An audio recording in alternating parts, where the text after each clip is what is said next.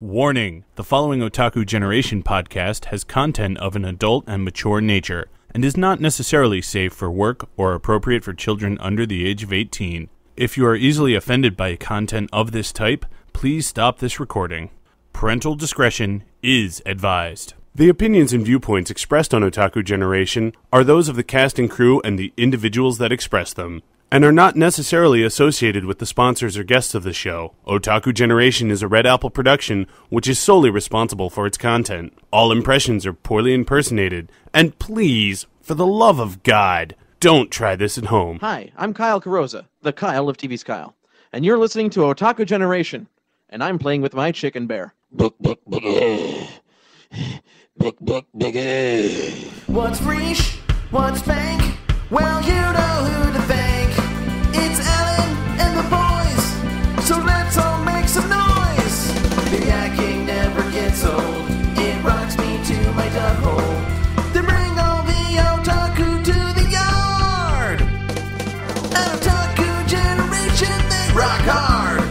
Otaku Generation Show. Otaku Generation Show. Otaku Generation Show. Otaku Generation Show. Otaku Generation Show. Otaku Generation Show. Otaku Generation. Welcome to show 855. Hi, everyone. I am Alan.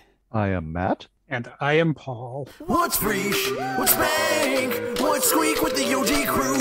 So what did I do this weekend? I played a lot of Stardew Valley. I did a lot of grinding to accomplish some particular elevation, like upgrades and stuff to the farm. And I spent quite a bit of hours on Saturday. I had to get up early, so I did that. I did all those things. Then I spent a bunch of time in Stardew. Today, what did I do? I played a little bit of Minecraft for, I don't know, maybe not even an hour's worth. Okay, well, I don't really have that much to talk about, so I was just baiting you to fill time. Yeah. That's okay. All right, well, Paul, what about you? Let's see, what about me? I'll keep it fairly short as well. Though, actually, did I talk about Free RPG Day last week? I can't remember. Well, let's assume you didn't. Let's assume I didn't. Okay. So last week was Free RPG Day on Saturday, and I had vaguely remembered this and had wanted to pick up a copy of the Twilight Imperium preview that was being released by Fantasy Flight Games for the Genesis system. Oh, okay. So I stopped in, and so I stopped into the store and I totally forgot it was Free RPG Day and started looking at other stuff and ended up getting a copy of a game called Heart by Grant Howitt, which is like this really weird, dark dungeon crawling game where you go into just this, horrible, fleshy, twisted place underneath a city to, face your worst fears and hopefully make some cash. And it's just a lovely book. The same author has released a bunch of one-page RPGs, but also another game called Spire, where you play dark elves fighting back against the oppression of the high elves who have sort of taken a fascist control over your home. And, I just haven't felt up to playing in a fascist regime, as an underdog resistance fighter for quite a while now. And so I figured I'd give Heart a try. But as I was heading out the door, the clerk reminded me that it was Free RPG Day, and would I like to take something? And I said, "Why, yes, I would." And so when I asked him, kind of tentatively, could I take also, in addition to this copy of Twilight Imperium, a copy of this Dune preview? He said, "Oh, sure, take whatever you want."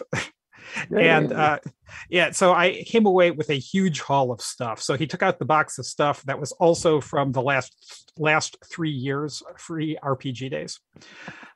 So I ended up with just this massive haul of like quick starts for Dungeon Crawl Classics, Unknown Armies, Overlight, Cosmic Patrol, Talisman. There's actually a Talisman RPG now based on the extremely dubious board game that I played way too much of in college. Way too much of. Terribly balanced game, but still nonetheless fun. And also a copy of the Star Trek Adventures quick start from Modifius. Okay. So this is the newest Star Trek role-playing game. It came out, I think it's been out a while, like 2016-ish, 2017, somewhere in there. Okay, is the focus on this character role play or spaceship battles? It's on emulating the Star Trek TV show, I'd say. Okay. So basically, if you see it in the show, this game wants you to be able to play it. Starship battles, sure. Not so much at the miniature combat level, but so they've got source books for Command Division that give you, extra things about diplomacy and negotiations, and the science division supplement for investigating your wormholes and spatial anomalies, as well as medical and so on. So they have basically whatever character you want to play, either original series era or new generation to Voyager era. This game apparently wants to give it to you. Oh, that's kind of cool, actually. So this game had totally not been on my radar. I knew it existed. And so I got the quick start. I started reading it. I'm like, this actually looks kind of fun. And so I started looking at their website and all these supplements. And there are so many supplements for this game. At this point, they've got, in addition to Science, Command, and Operations Division supplements, they have one for each of the quadrants, Alpha through Delta. And they just came out with the Klingon Empire one fairly recently. Which looks pretty good. But the one that really caught my attention, and the one that said, I just want to buy every supplement for this game and start playing it, is their new sandbox campaign. So the physical books, I think, haven't shipped yet, but it's set in the Shackleton Expanse. Okay. And the Shackleton Expanse is more or less the region of the galaxy that the rights holders at, I guess, Universal gave to Modiphius and said, here, you can do whatever you want in this area. So this is like a book with just like this massive sandbox centered around a particular star base that's the only jointly administered star base by the Federation and the Klingons. And I mean, that is just like a perfect setup for a Star Trek series. It gives you any number of hooks. It gives you conflict. It sounds so absolutely perfect. So I got super excited about it. And actually earlier today, I drove out to the my friendly local game store and picked it up. So not the Shackleton Expanse, sadly. I'm curious where your local is it the one near me? Yeah, it's the Complete Strategist. Though actually, I try to split my money between the Complete Strategist and Showcase Comics. Yeah, so I haven't been to, well, I haven't been to either in a very long time, but I haven't been over to Complete Strat in a while. Showcase was in the mall. Where's it now? It's still in the mall, isn't it? No, there's a different little shore. There's a different comic store. It's not Showcase. Oh wait, that's the Uncanny comic store, right? Yes. Yeah. Oh, okay. So there are actually two Showcase comics. There's one down somewhere to the south. I can't, Swarthmore maybe, but this one's in Bryn Mawr. It's like in downtown Bryn Mawr. Not right. Anybody Yeah. knows where that is. But it's mostly a comic store, but they actually have a fantastic assortment of independent role-playing games and larger publisher role-playing games as well. So between the Complete Strategist and the and Showcase Comics, the one they tend to stock slightly differently. So I can almost always find like different supplements at each one or out of print games. So like when I was buying up the Dying Earth role-playing game, I was able to, over the course of 3 years, slowly buy up these out of print role-playing supplements one by one, because nobody else is buying the Dying Earth role-playing game apparently. So, well, their loss. Yes, indeed. But at the moment, I am super excited about Star Trek Adventures, and I'm going to need to figure out how to get a game of this together because it just looks like fun. Awesome. Just tell me one thing. Just tell me one thing, man. Okay. Can you have Tribble player characters? That's all I need to know. Okay. So actually, just yesterday, I was looking and I have found a fan supplement for Tribble player characters. So I'll send it to Alan so I can go into the show notes, and I'll send it to you as well, Matt. So I was just asking because I thought it was such a facetiously silly thing that it was impossible. I think it's going to be a while till you get the official Tribble player character species support, but it's out there. So if this is what it takes to get you in the game, Matt, we can do it. But Tribbles have no limbs and no abilities. All they do is eat and breed. How can you make like a character with agency out of that? Breed on top of things until they die? Well, yes, basically. Engulf enemy through Yeah. breeding. I mean, you've got your 12 to 79 values. rounds. Right. Yeah. No. So I mean, characters in Star Trek need to have values. So the Tribbles have a value. So something like, hunger is a constant state of being. You've got different subspecializations. You've got different upbringings. You could have been a beloved pet. So you get the good Tribble ability. Could be a wild creature with stealth, and so on. You could have, your Starfleet history. You could have been a science experiment. Perhaps a communication officer brought you as a pet. So. Yeah. No one ever suspects the Tribble. They make perfect spies. Exactly. So. All right. Non-intelligence is kind of a barrier to like espionage intelligence gathering, but still, with training, you can buy that up. Indeed, they do have +1 to insight on their attributes. Oh God. Alrighty, so that's all I've got for this week. Okay. All right. Well, then we should rush along to our top 7, I guess, of this week. Yes. And by top 7, I loosely state that. It wasn't... okay, so let me just state up front. I didn't suffer as much as I did last week. Yeah. So maybe it's getting better. I don't know. Anyhow, let's start with the Let's start off. This is part 4 of our autumn anime season, anime 2021 impressions.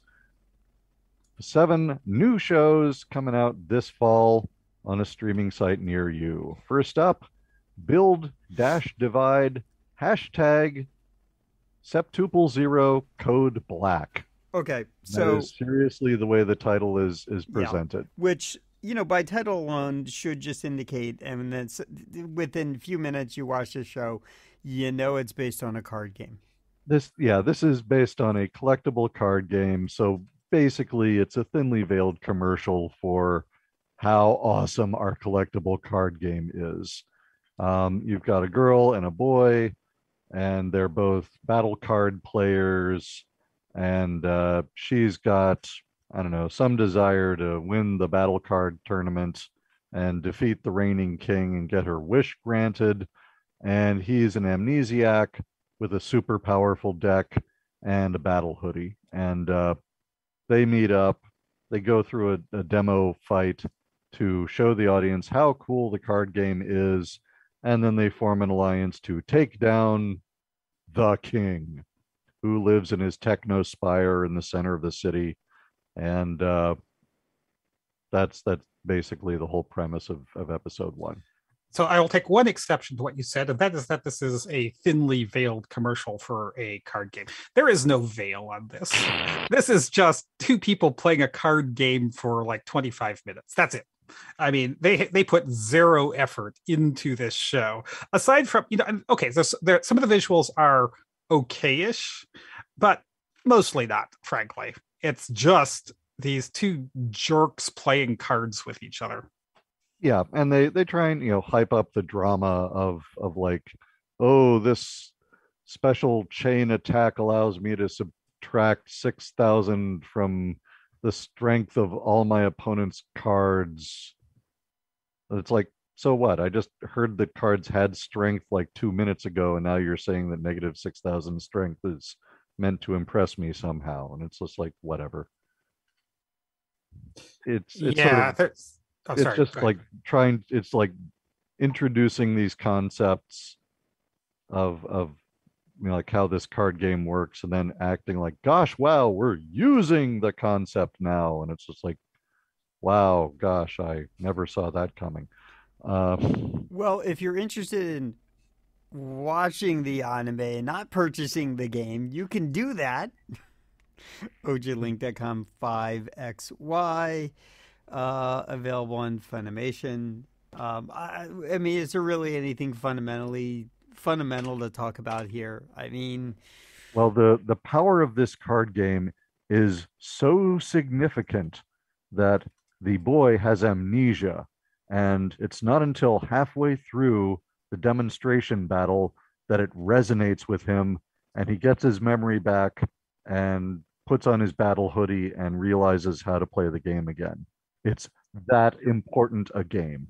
It's so important that he realizes he's in a card game. Yes. It cures his amnesia and it makes him remember his destiny to defeat what's his face. Right, because it's a crappy card game and a crappy show. And Matt, it sounds like you've suffered amnesia here. I know there's a card game that can help. it's not this, but I'm sure there's something else. So let's move along. Okay, this is available on Funimation. Crunchyroll, subtitled, I believe. No, this one. Oh, maybe I don't know. I found it on I- Funimation. So Okay, well, it's either on Crunchyroll or Funimation or some other site. We're not sure. yeah. ojlink.com/5xy. Okay, moving along. Next up is Komi-san wa komyusho desu, or Komi can't communicate. And this is about an average, boring guy at a school where everybody is a unique and eccentric student, except apparently for him. And the girl next to him is really, really shy, like to the point where when faced with any social interaction whatsoever, she freezes up and cannot speak. And basically, he is like the only person that she can communicate with at all because he realizes that she's not just beautiful and aloof and withdrawn. She is actually, just terrified of social interaction. And they sort of come together, and he realizes that she can write things on the chalkboard that she wants to say, and then he can like write things on the chalkboard back to her to be polite, and they can communicate in this manner. And that's basically what the premise of this show is. And she desperately wants to overcome her shyness, but she just can't bring herself to do it. And making friends with this one guy is kind of like her first step out of her shell. And it seems like a nice show. The animation is good. The credits seem okay. Paul, what did you think about this show? So I think I'd like to say that the animation on this isn't just good. This is a fantastically directed and drawn show. I think from that perspective, it is absolutely one of the highlights of the season. With the care that's been put into this production, it reminded me a lot of Kyoto Animation work. Okay. So this is not Kyoto Animation. This one is, I believe, OLM. So, but just did a bang up job on it. And the show is, it's quiet, it's gentle, it's got its sort of its premise. Clearly it's going to be, our main character, guy who just wants to have an ordinary life, who's going to fail to have an ordinary life because he's stuck in a class where everybody's got a deal. And that's implied in the first episode. We just find out about Komi's deal. But he's going to be helping her make friends with all of these people. And I really like this one. I mean, I didn't find a lot to complain about with any aspect of this one. So, okay, cool. So yeah, I'd say we both recommend this. This is indeed an interesting show, and I'm curious to see where it goes. It's based on a manga, so presumably they know where the story is going. But they've got a long running manga, so they've got 23 volumes. So I haven't read any of it, but I've got to say, if the rest of the season holds up to the quality of this first episode, I really hope there's going to be more than one season. All right. So this is subtitled, streaming on Netflix, and do we have a link? Before that, though, this is something else interesting, and that is there has been a Netflix jailbreak, as I understand it. So finally, Netflix is no longer keeping series locked up until the end of the season. They are going to actually be releasing episodes week by week. Ah, And so that has been one of the most incredibly annoying things in this era of, basically subbing, where somebody licenses a show and a couple hours later it'll be available for the US market, except for Netflix, where they wait until the end of the season just so people can binge it. And I guess they finally realized that this is really freaking pissing off fans. So yeah, there's sort of a freshness aspect to current television that you really cannot compensate for by being able to binge it later. It's a cold compensation to like sit on something that everyone else has already seen, and you're just going to be able to binge it once the final episode comes out. It's like, no, that's not good enough. I'm glad they've changed their policy on this. Well, at least for this one season, we'll have to see if it sticks around, obviously. But at the moment, I think that is a big plus. So, all right. Blue Period, which we discussed a couple weeks back, is another one on Netflix, which is getting weekly releases as well. And so this is just a great development. All right. So, hooray! If you're interested, it's available on Netflix, as we just talked about, oglink.com/5xz. Okay, next up is Lupin the Third, Part 6, which is actually the 6th television series based on Lupin the Third, I guess. So this is based on long-running and popular series Lupin the Third about the world's greatest thief and his gang of friends, Jigen, the marksman, Gomen, the samurai, and Fujiko, the hot chick, as they run around the world committing heists and getting involved in things that they have no business sticking their nose in, all the while pursued by the intrepid Inspector Zenigata, and more often than not, a police truck full of Interpol cops.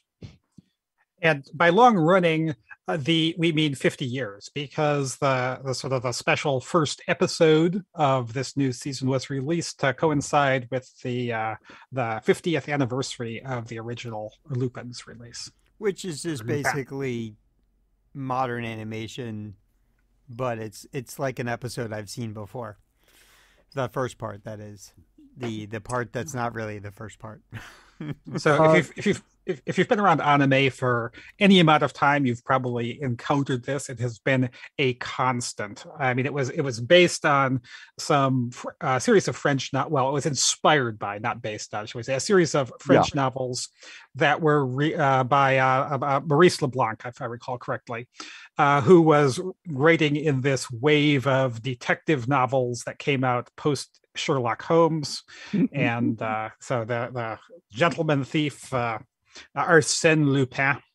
So this is, very loosely inspired, I think, basically by the name and the fact that this guy kind of steals things. But there's also references, and in this first one we have some Sherlock Holmes.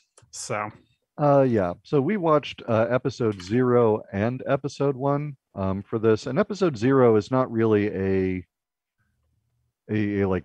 big overall plot thing. It's kind of a sort of small self-contained adventure where basically the gang is like pulling off a heist, and the local police are equipped with like these little flying drones that shoot bullets at you, that shoot goop at you, and can dodge gunfire. And the cops have these dinky little plastic guns with computer chips in them, and Jigen is just sort of ruminating on how the world has changed after they get caught by these newfangled gadgets, and he's like, the times have changed, man. I'm not sure if I want to be like a globe-trotting, adventure-seeking, thief anymore. And Lupin is like, oh, come on, man, we've had good times, roll with the punches. And Goemon is just like, I don't know, man. It is beneath my dignity to fight, flying robots with goop guns somehow. And the conflict of the episode is not so much Is Zenigata chasing them? Of course he is. Are they going to get away with their heist in the end? Of course they will. The the tension in the episode is like, is Jigen really gonna just hang up his magnum and sort of retire to a life of genteel nobility because he can't be arsed to deal with this like incredibly annoying new obstacle in the world?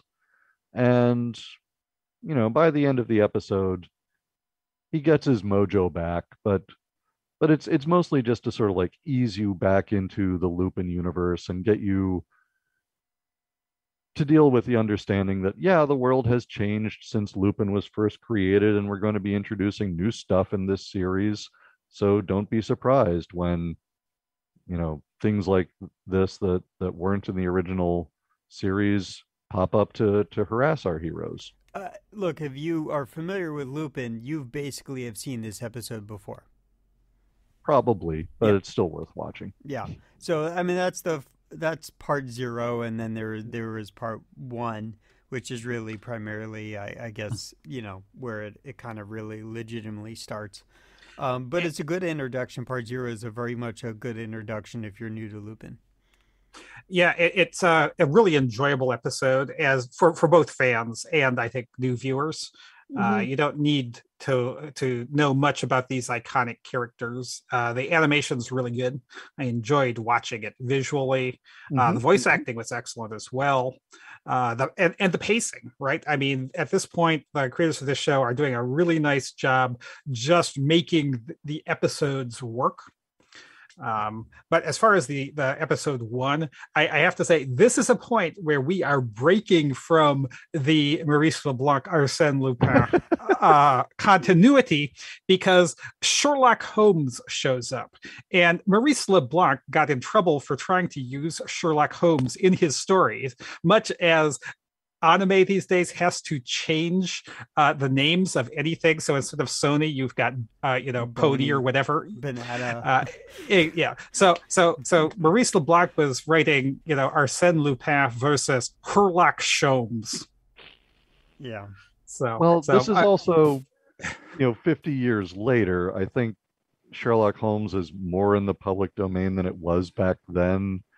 Plus, didn't Monkey Punch get in trouble with the Arsène Lupin estate for naming Lupin III Lupin at all? I'm sure. I'm not super up on the history of the franchise. I can just say through the 80s, really predominantly the 90s, when I was really the most active, clearly aware I was watching anime. It was always fun to look at the background and see sort of the change of names, right? Bony computers and banana and stuff like that. Yes, look, Lupin has always walked some kind of fine line. This is a finer line. This is the thinly veil. thinly. And in case you're worried about time travel or something, this is not time travel. This is set in Britain in the present day, and there just so happens that Sherlock Holmes is a contemporary consulting detective who helps out Scotland Yard, and yes, indeed, his contact at Scotland Yard is Lestrade.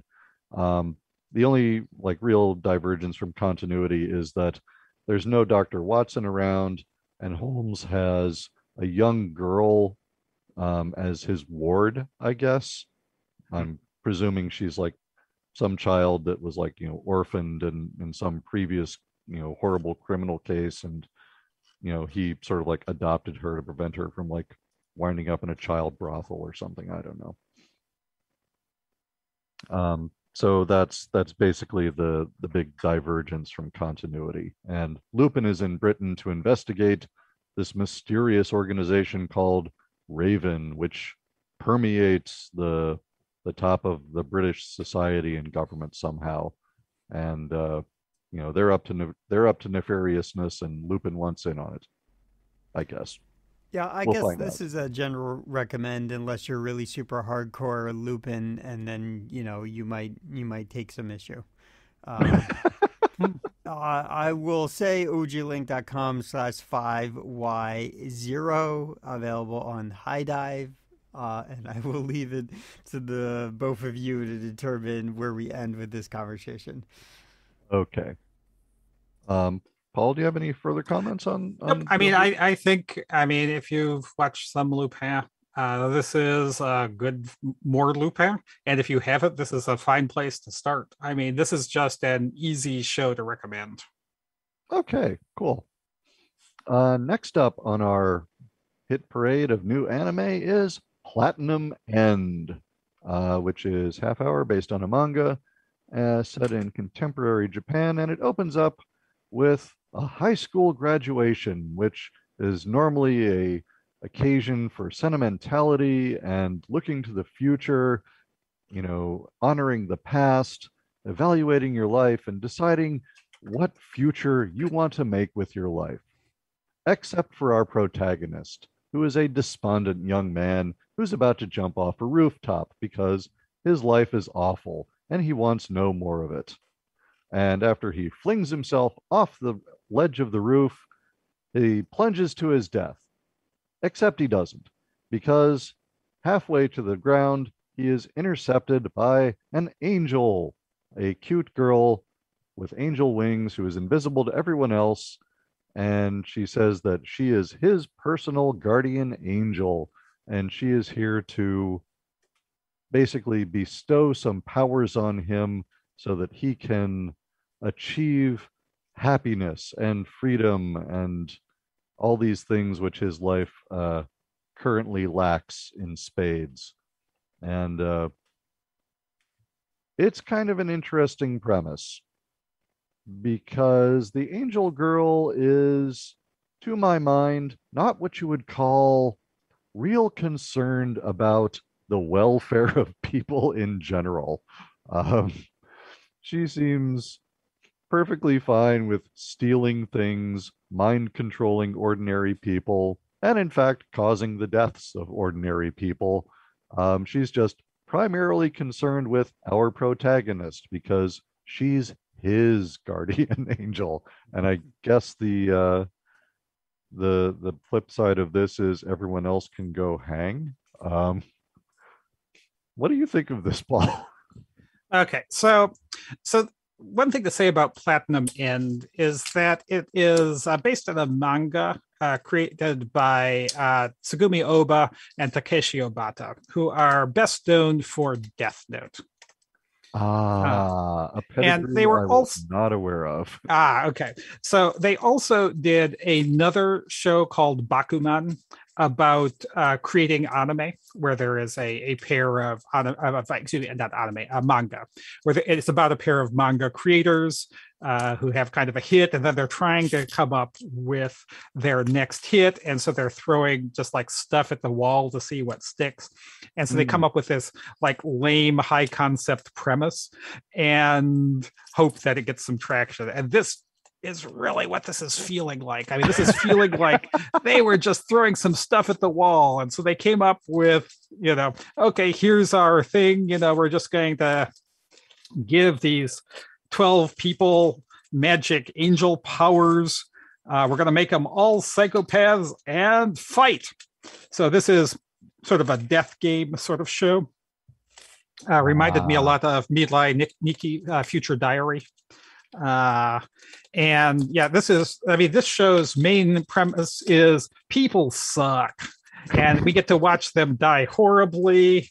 There's not going to be much actual concern about morality. I mean, that's sort of if there's an expression of morality or ethics, it's only to heighten the shock of our protagonist, who is nonetheless going to be offing people because he just wants to survive the poor dear. Yeah.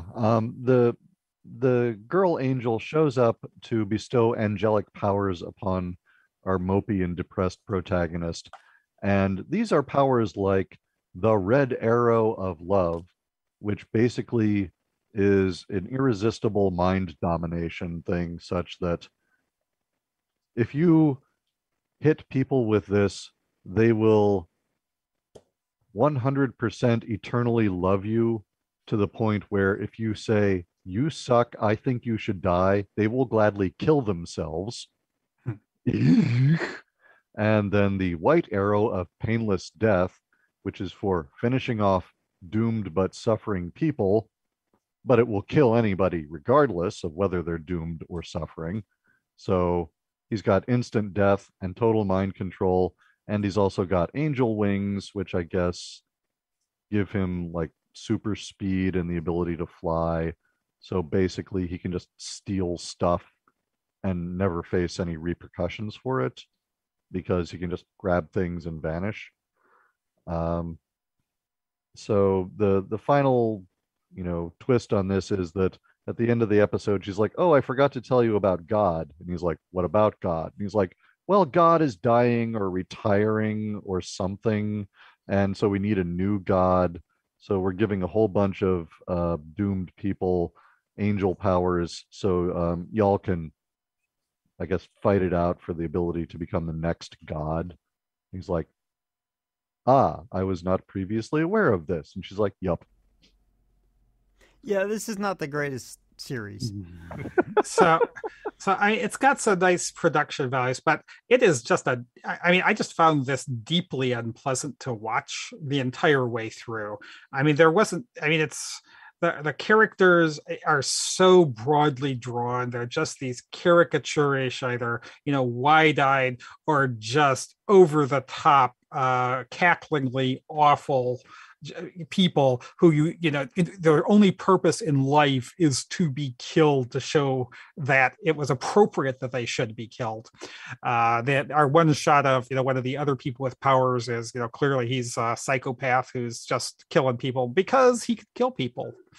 And I am not really a fan of this. I mean, there's plenty of death game sort of anime out there. I am not typically a fan, and this one is of sort of a lower grade than many of those. So not a recommend from me, though you can probably get from that description whether it's going to be something in your wheelhouse.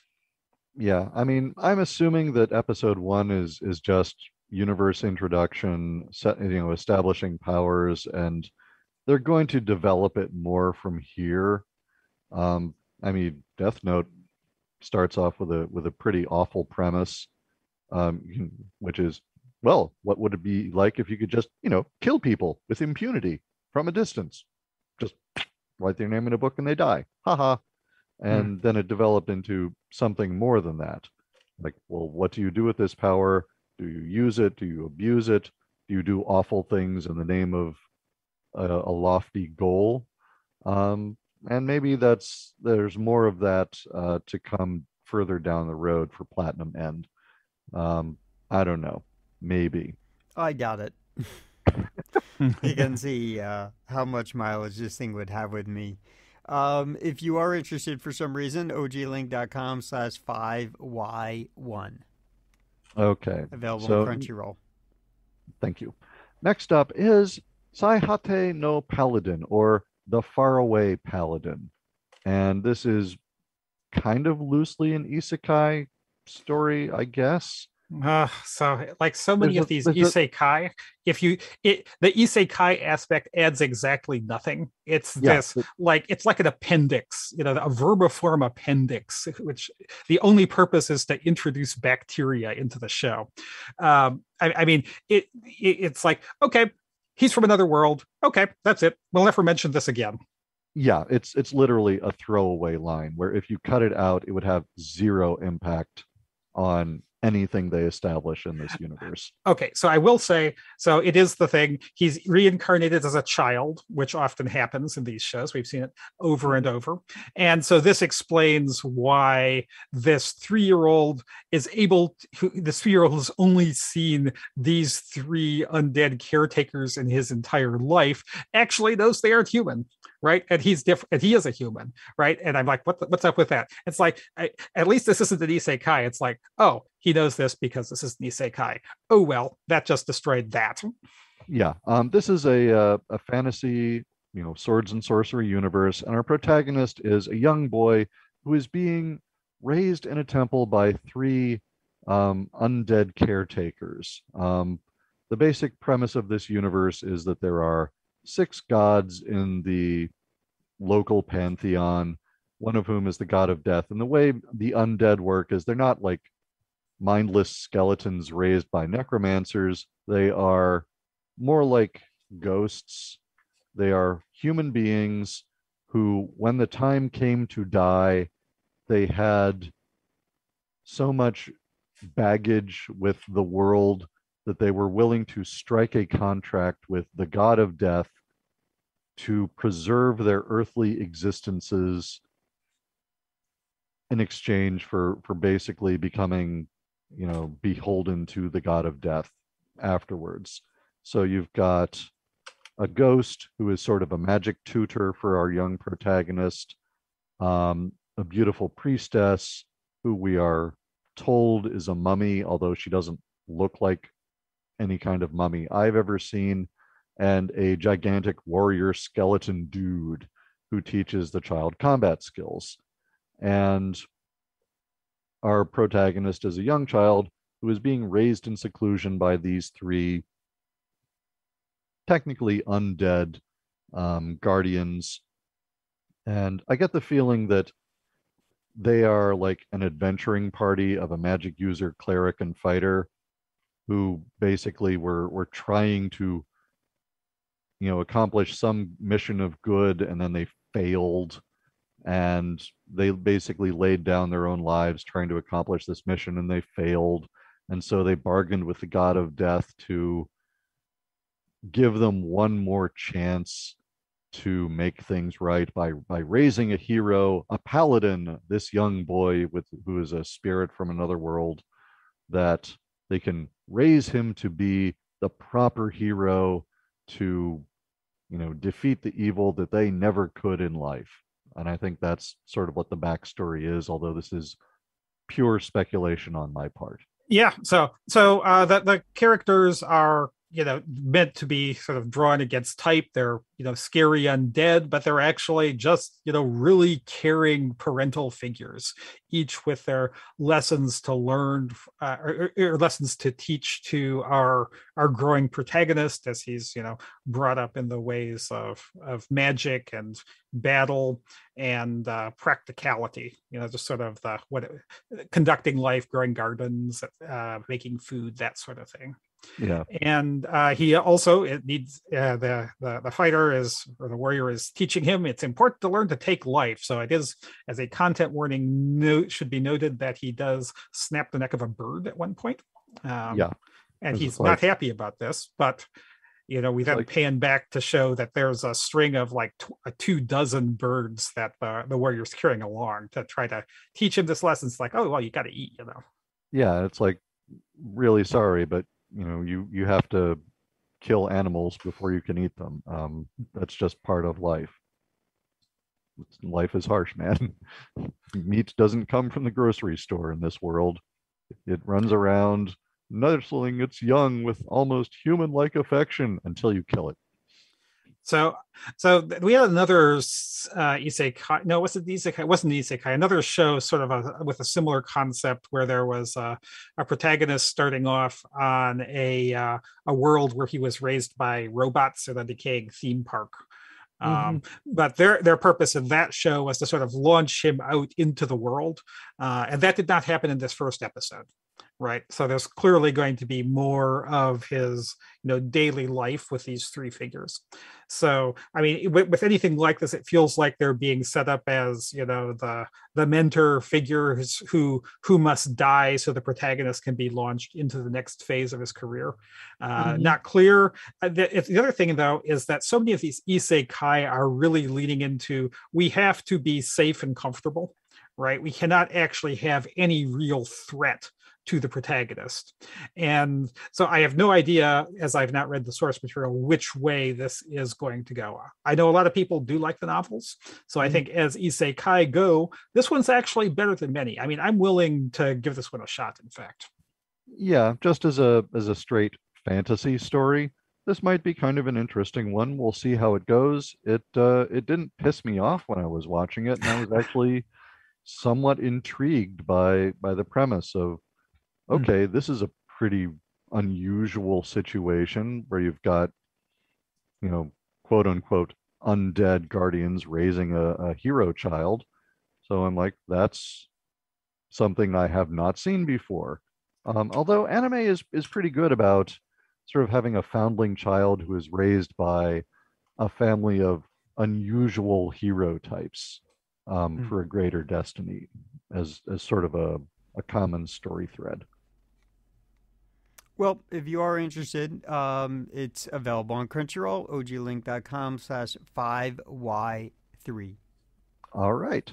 And our penultimate item on this week's 7-show list is Taisho Otome Otogi Banashi, which is Taisho Otome Fairy Tale. And if you're wondering what Taisho Otome means, Taisho refers to the reign of the Taisho Emperor, which is roughly 1920s Japan. This is something you'll see a lot in Japanese animation. They'll refer to things as the reign of the emperor in which it occurred, as opposed to just a flat out Anno Domini common year reference. So I remember in Lupin the Third at one point, Lupin was mocking Zenigata as a real Showa era man, meaning he was raised in the time of the Showa emperor, which was the 70s and 80s. And Otome refers to a young maiden, more specifically a young maiden video game where it's sort of a reverse harem thing. We've got a young girl with a bevy of handsome young men that she has to, decide who she loves the most. So actually, that is a sort of that is derived from the Otome meeting. So Otome is just meeting a young girl. So Otome game is one targeted at them. This is actually not an Otome game adaptation. Okay, but it is kind of a romance, though. Yes, it's a kind of an age gap romance, I guess. Yeah, the basic premise is that during the 1920s, a young man of a wealthy family, but one that is all about position and money and maintaining its social standing, is involved in a terrible car accident where his mother is killed and he is so badly injured that he can no longer really use his right arm. And in disgust, the father of the clan writes him off, exiles him to the family country house with a small pension, and everyone basically tells him that he's a horrible, useless human being now. They wish that he had been killed and their mother had lived, and they're glad to see the back of him. And he basically gets sent off to the countryside at a very young age, like 12 years old, to basically, live and hopefully die and rid the world of his miserable uselessness. And some years later, his father decides that, well, to keep up appearances, he really needs to be married because it would look worse for the family image if he wasn't. So they have some people that they lent money to, and the people are no longer able to pay the money back. So to cancel out their debt, they say, fine, we'll take your daughter in dowry and cancel the debt as her dowry, I guess, somehow. And so they have this schoolgirl who is basically plopped into an arranged marriage with this guy with the bad arm, and she one day shows up in the countryside and announces that, hi, I'm your new wife, or I will be as soon as I'm of age. Is there anything I can do to make myself useful around here? So she's 14 when the story opens. I believe it's mentioned marriageable age is 15. Oh, okay. So she's not technically that far on the unmarriageable side, but still, she's 14 years old. She's 14, and I think our protagonist is 17. So this isn't quite as skeevy as it might be. It's it's moderately skeevy, but that's not really what they're playing the show for, I guess. So she is looking like this sort of Yamata Nadeshiko type, this that the flower of Japanese womanhood, Mhm. who is the perfect wife, the perfect master of all the skills. Hmm. She's established in these flashback scenes as sort of the mother hen among her friends. Yeah, I mean, she is disgustingly competent, energetic, and wholeheartedly enthusiastic about helping out people.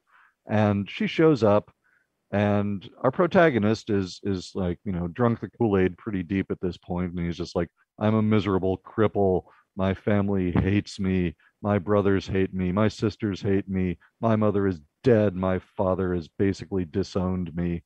And I'm just exiled to the boonies to live out my wretched, miserable life and then die without bringing further shame on my family. And she shows up, and she's a friggin' ray of sunshine in his miserable mopey life, and he just can't stand it.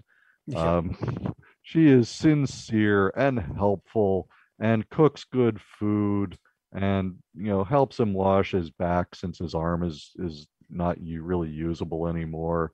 And he is just shocked and embarrassed by her wholesome purity and affection. And by the end of the episode, she's starting to get to him. Yeah, so this is, I mean, they're moving into the romance pretty straightforwardly here. There's a little bit of fan servicey stuff going on, mostly in sort of the concepts and sort of the idea of this beautiful young girl who's showing up, who's totally devoted to some depressed guy and wants to make his life better, which I think would be the fantasy of many of the people at whom this show is targeted. Uh, Yeah. and, so it's a really well put together show in a lot of ways, though, and it isn't like totally skeevy. It's like skating on the edge, and depending on which way they go, like if they really lean into that, she's the perfect girl to save this guy, that's going to be kind of but if there's some hints there that like they acknowledge she's got an inner life, that this front she's putting up is maybe even a front to a certain level, and she's just been ripped away from her friends to be given to this guy she doesn't know, and in the middle of the country. So maybe this is a defense mechanism. If they explore that, if they make this a little bit more of a mutual relationship, there could be something here. Yeah, I mean, if you find out more about her backstory, she is literally being sold by her family to cancel out a debt.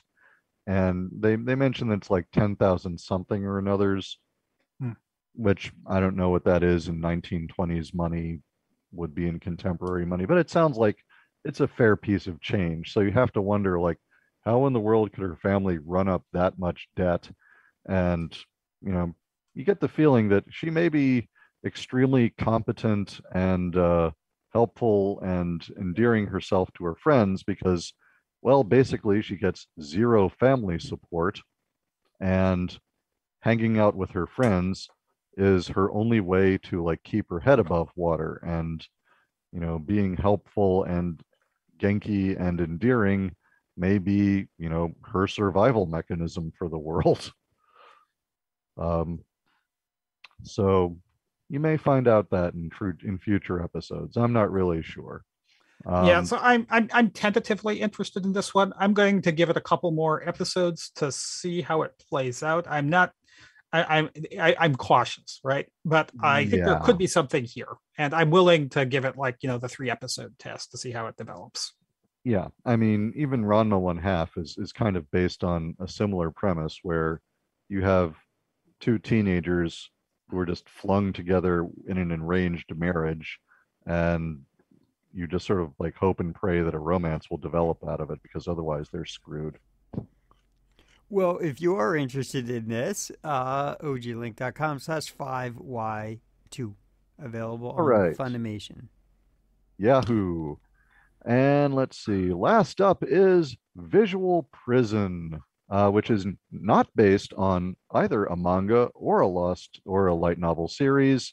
It's an original series concept. set in contemporary urban Japan. It's about rock stars who battle each other for the sort of prize of the Scarlet Moon because they're all vampires.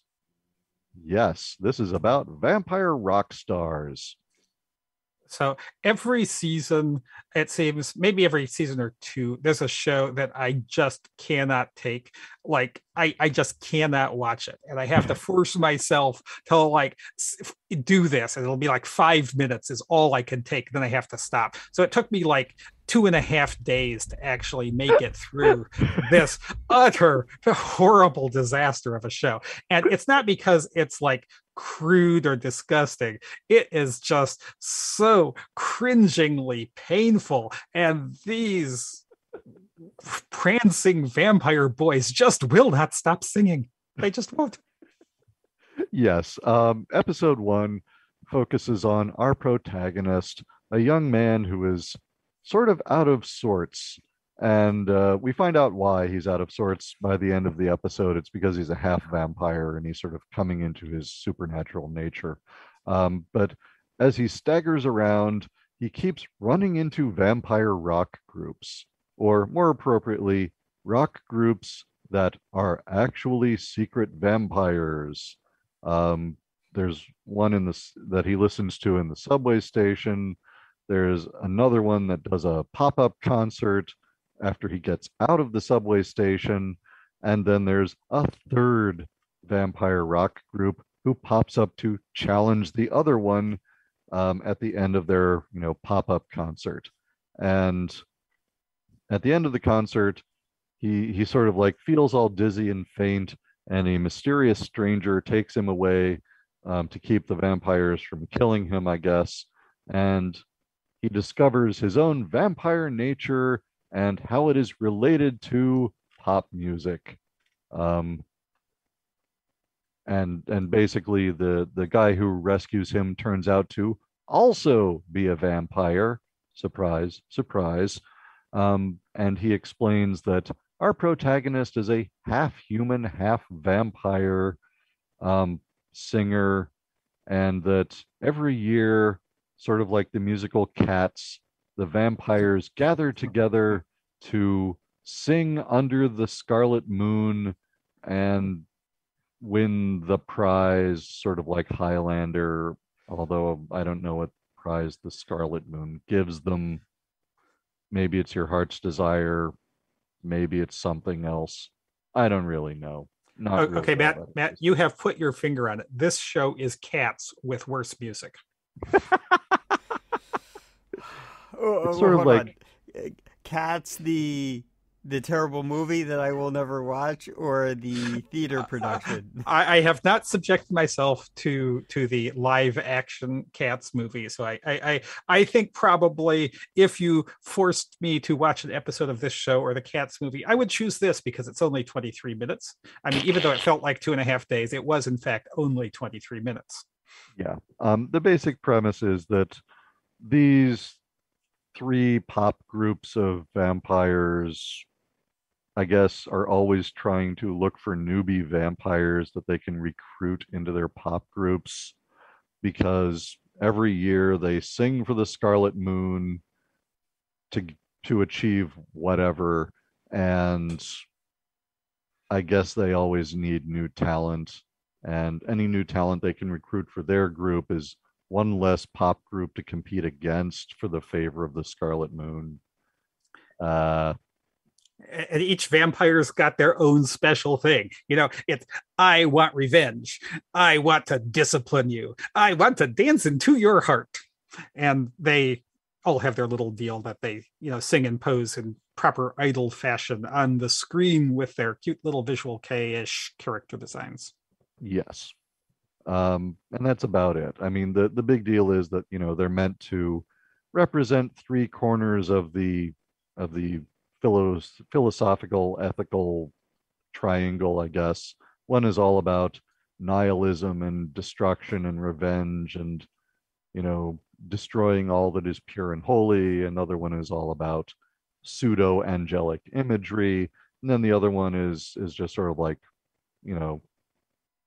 hard rock sort of love songs, but with it, sort of my immortal edge, I guess.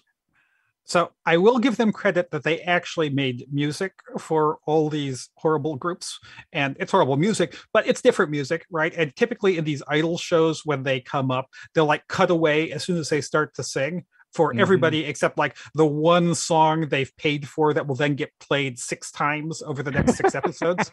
In this one, I don't know what they're going to do with the songs, but in this first one, everybody had their own musical number. And so while I hated them, they should get credit for that. Yes, and every musical number was distinct from each other. It had its own musical style and its own lyrics, and it was representative of sort of the philosophy of the vampire rock group that played it. So it was sort of like their theme song, their ethos.